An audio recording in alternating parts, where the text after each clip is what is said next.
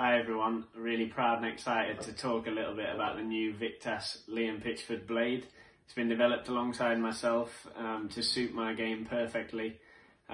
Obviously I play a fast, aggressive, powerful kind of game, so I needed a fast blade, but I also like my play to be controlled and varied, so I needed the speed to be controllable as well, which I think we've found a perfect mix with this. As you can see, there's a Zexion carbon layer directly under the outer ply of the blade, which upon point of impact with the ball gives an energy boost into the ball, applying a lot of speed and power, but it's also controllable, and I'm really happy with the results. So just want to say it's out now, so if you like the look of it and sound of it, go and check it out.